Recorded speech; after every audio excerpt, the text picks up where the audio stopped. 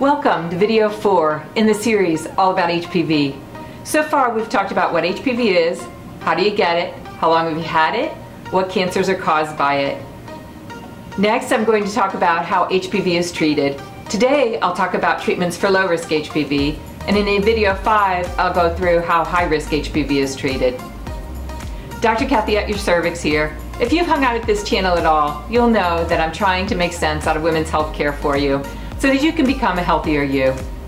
90% of genital warts are caused by the low-risk HPV, HPV 6 and 11.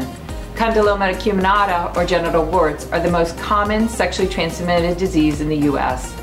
That means low risk to cause cervical cancer. In video 1, I went through how HPV is typed. I'm going to discuss 3 ways to treat low-risk HPV. Treatment number 1. Studies have shown that if you do nothing, meaning that you don't treat at all, 30 to 40% of genital warts will go away on their own.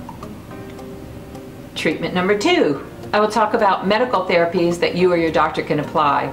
I'll talk about what the medicine is, how it's used, and how does it work against the HPV virus. The first one is Aldera. You put it on 3 times a week for up to 16 weeks.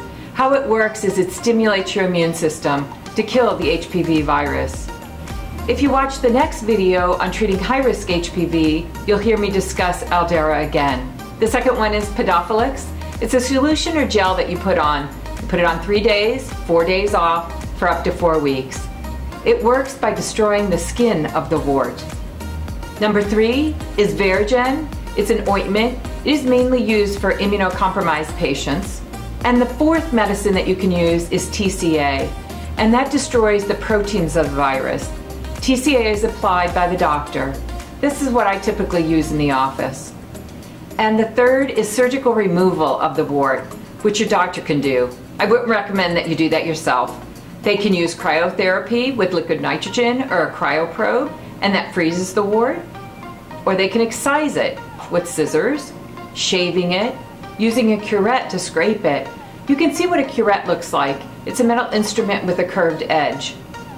They can also use laser to remove it. The gift is that 70 to 90% of new HPV infections have spontaneous remission or become undetectable within 2 years. Now to the Howl of Hope. Behind you are all of your memories. Before you are all of your dreams. Around you are all who love you. Within you is all you need.